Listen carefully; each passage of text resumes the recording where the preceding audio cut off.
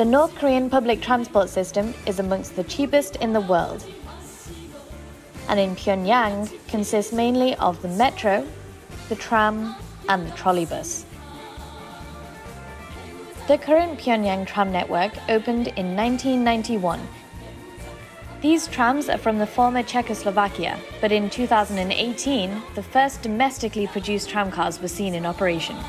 Okay, so these are the brand new trams in Pyongyang. This one was made on the 3rd of August in 2018, and we are the first tourists to be able to ride in one of the new trams in Pyongyang. It's about to set off, so I've got to be quick, but I've also heard that the Marshal himself, Marshal Jong Un, also rode in this tram, so let's go and see what it's like on the inside.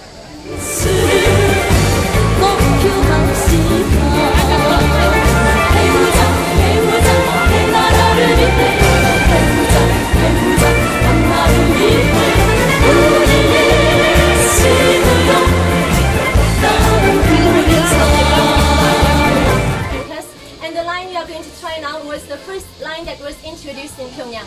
이 교도전차는 오래가던 개분들이 자력자강의 진심력을 발휘해서 새로 만든 새형의 교도전차입니다. So the tram car which you are now is the first tram car that was made by our Korean workers on the spirit of self-reliance.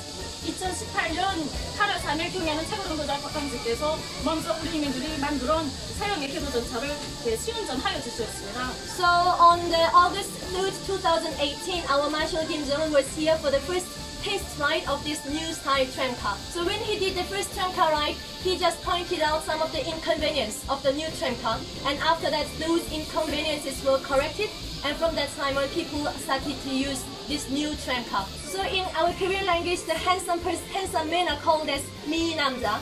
So our Marshal Jong Un highly praised this tram car as a mi namja tram car.